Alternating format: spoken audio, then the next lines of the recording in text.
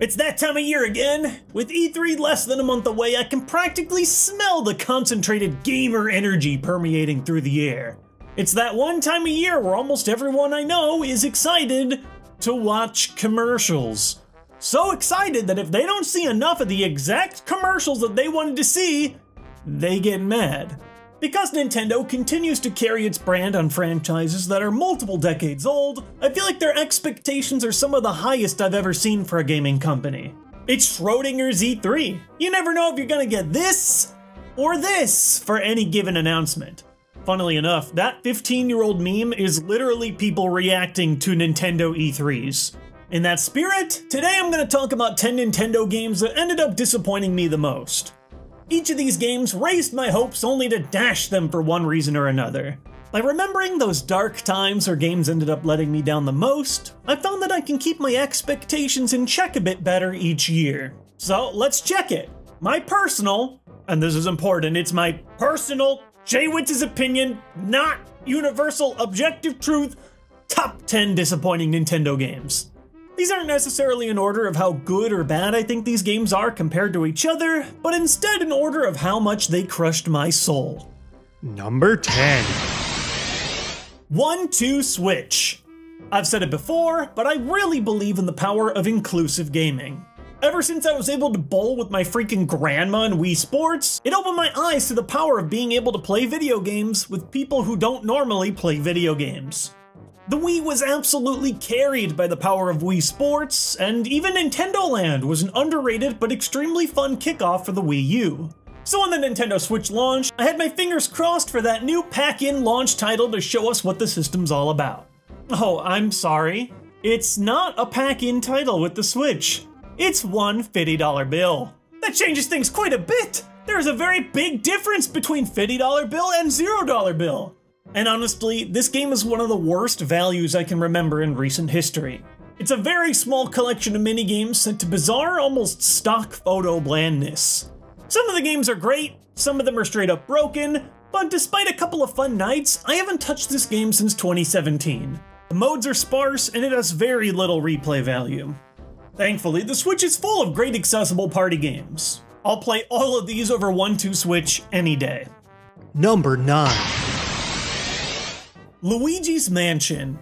Oh no, I said it out loud. Oh no, my subs, my career, it's over. Alright, before you close the video tab, let me at least explain myself on this one.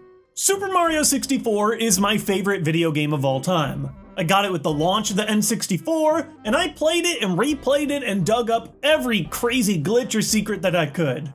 I had that game from day one of the system, and it had me hooked for years. When I learned that Luigi would be leading the new Nintendo console into battle in some kind of Ghostbusters adventure game, I was pumped.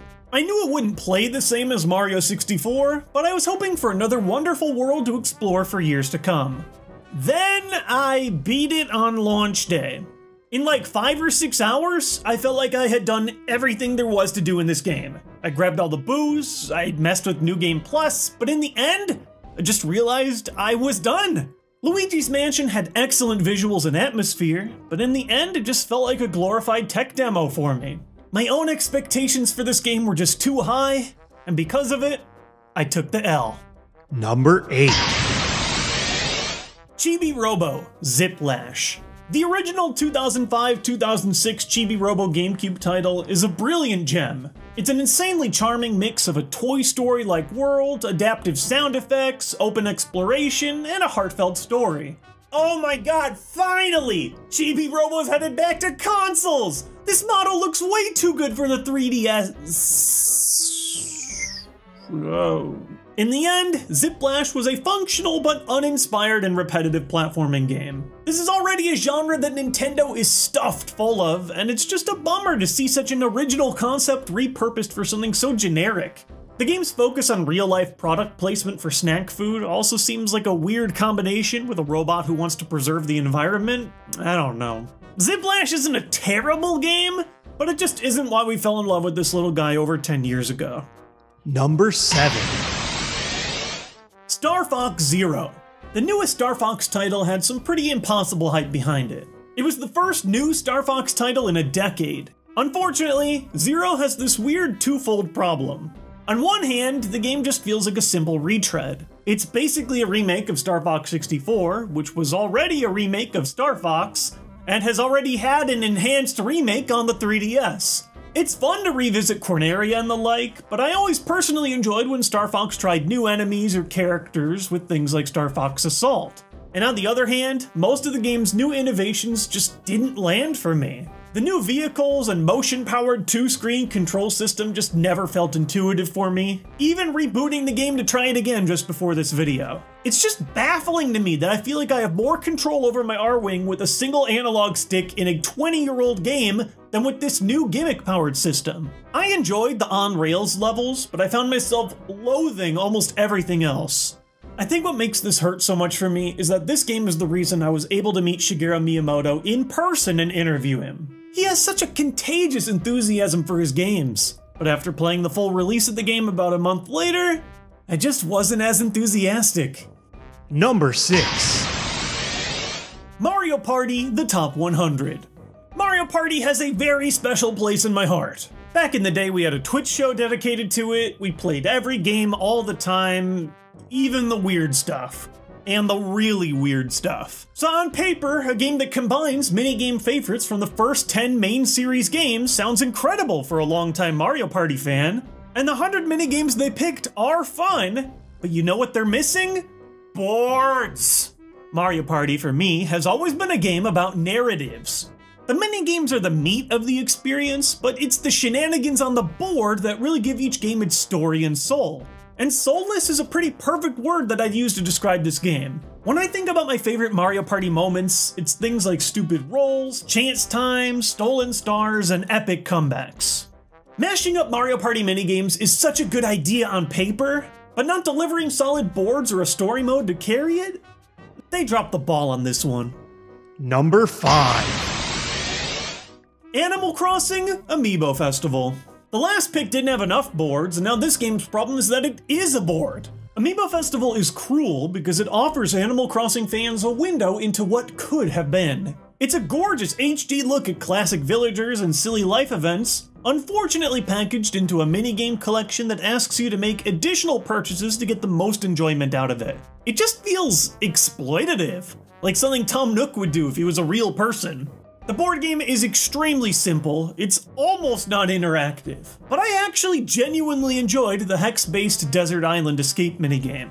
But ever since they added that minigame straight up into New Leaf, I felt like the only reason to own this game doesn't even exist anymore.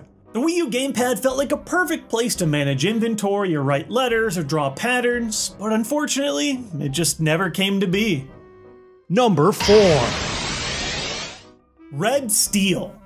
When I first saw the Wii controller system, my mind immediately went to one place. Lightsabers. The concept of a motion-controlled sword just seemed like a match made in heaven. Ubisoft's Red Steel looked cool. It looked like the Wii's way of saying, yeah, we're gonna give you guys great motion-controlled action titles and your usual family-friendly stuff. Unfortunately, almost every element of Red Steel failed to live up to my lofty expectations. I immediately wanted dual analog sticks back. The turning is sluggish, the graphics were muddy, the voice acting was poor, the multiplayer was clunky, and the swords? The number one thing I was most excited about? They controlled about as well as if you tried to hold a sword with the toes of your foot. Red Steel really helped break the illusion for me fast. Motion controls still had a very long way to go. 2010's Red Steel 2 is actually pretty dang good with the Wii Motion Plus, and modern day VR has made my dream of using swords in a true one-to-one a reality. But back in 2006, it wasn't pretty. Number 3. Metroid Other M.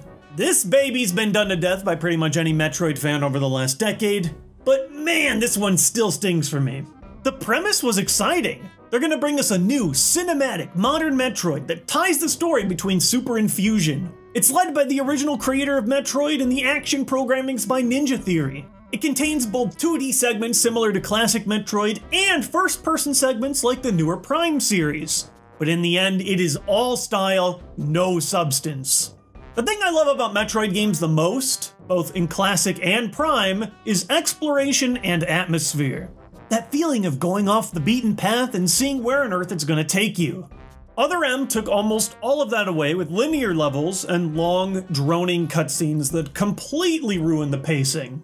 The game constantly tells you in the slowest possible way what Samus is thinking at each and every point of the game. Overall, the story is really poorly written and flat out unfinished. There's also those I Spy moments where you have to click on one tiny pixel of something in the background in order to progress the story. I actually had to look some of these up online because I was stuck searching for the right pixel for too long. The only thing I do enjoy about Other M is that it controls well, especially considering that they force you to use a single Wiimote to play it. But just about every other Metroid game controls well, and they offer so much more in terms of polish, level design, enemy variety, and atmosphere. And that's my biggest beef. I'd rather play just about any other Metroid game. Number 2. Hey You, Pikachu. Oh boy. We've been down the Hey You Pikachu road once before on this channel, but in general, this is just another Red Steel situation. Incredibly promising tech, way before the time that tech is actually good. This game dropped during peak Pokemania. The thought of owning your own 3D Pokemon pet that you can command with your voice just like in the show, it was just too much for a kid like me to handle. But it was also too much for the N64 to handle. It just doesn't work consistently, even when you know the exact commands that the game will accept. You're just left screaming like a lunatic in an empty space, praying that perhaps your utterings might be recognized. I might not get to live in a world where I can talk to Pikachu, but at the very least, I got to live in a world where Pikachu talked to me. Get me the hell out of here! Number 1. Paper Mario Sticker Star. In Other M, they added things that we didn't want. In Sticker Star, they took away the things that we loved. Prior to Sticker Star, I felt that the first 3 Paper Mario games really carried the spirit of Super Mario RPG well. They take the established Mario set pieces and throw them into a new world full of new characters, witty dialogue, and RPG-styled stat building. Just like a sticker, the 3DS entry to the series peels away everything I loved about Paper Mario, leaving a hollow shadow of what once was left behind. All the unique designs, creatures, and settings that brought Paper Mario to life are wiped away in favor of generic Mario characters. The classic level-up system is deleted, making regular combat feel almost completely skippable. And the combat itself is built around a system of expendable items, usually encouraging you to backtrack for the specific boss weakness item that you happen to not have in your inventory because it didn't fit. Sticker Star is one of very few games to get me to straight up stop before finishing. I just got bored. I love Paper Mario because of all the spice that they added to the world of the Mushroom Kingdom. And the only spice I got from Sticker Star was salt. The environment down here is all salt. The ceiling's salt, the floor is salt, the walls are salt, and to an extent the air is salt. And you breathe that in and you can constantly taste the salt.